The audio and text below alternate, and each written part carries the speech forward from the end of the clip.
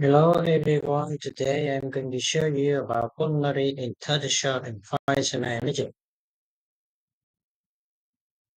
Terminology. Pulmonary interstitial emphysema is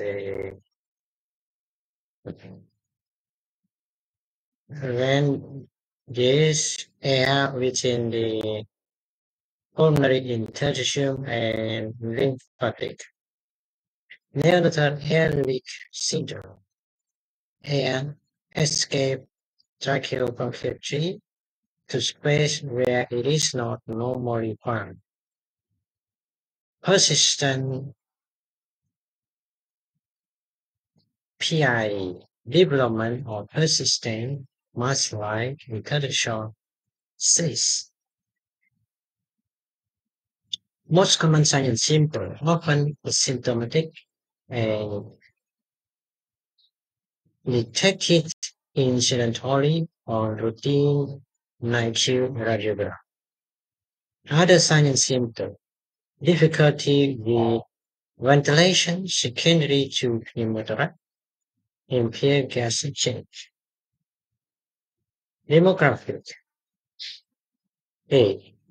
Premature infant, most commonly occurring in first 10 days of life, rarely occur in neonates with other lung disease.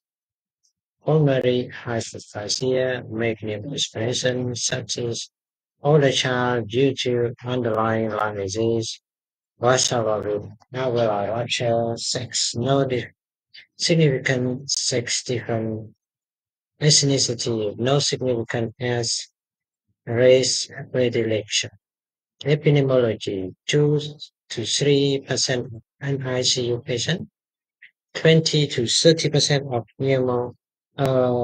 premature neonate with SDE. Incident decrease with use of surfactant in appropriate population. Patients on positive pressure mechanical ventilation are most at risk.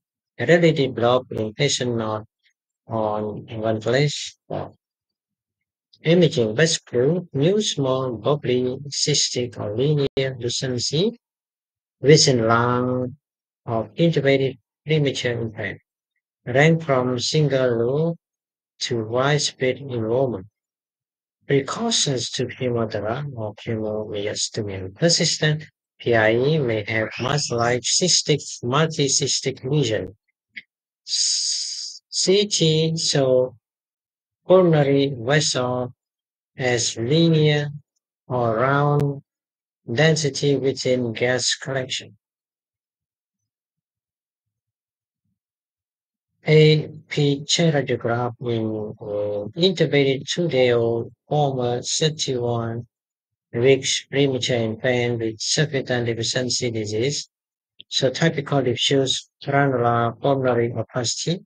They are marked scatterline, linear and bubbly lucency of pulmonary interstitial emphysema in the right.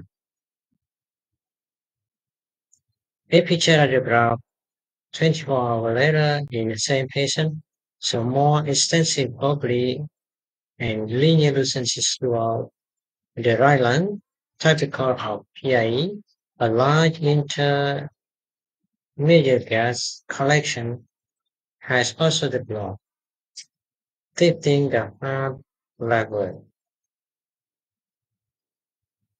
Cross-table lateral radiograph in the same patient, so localized infrasmacigos posterior myasthenium, lucency from the right lung, PIE, are superimposed on the collection.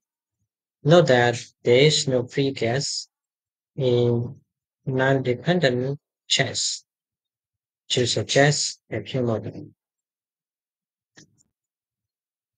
A picture radiographs of bubbly lucencies throughout the bilateral lung consistent with PIE is also subpulmonary like pneumonia.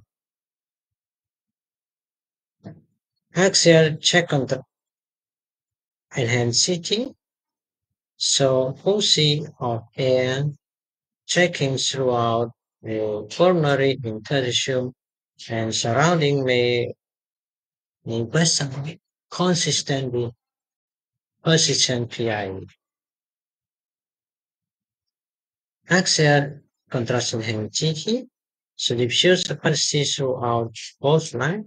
In a premature patient with STD, know that many of the interstitial lucency from PIE are near the peripheral of the lung, which help differentiate them from air bronchogram. Also note the bilateral pneumothorax. Treatment.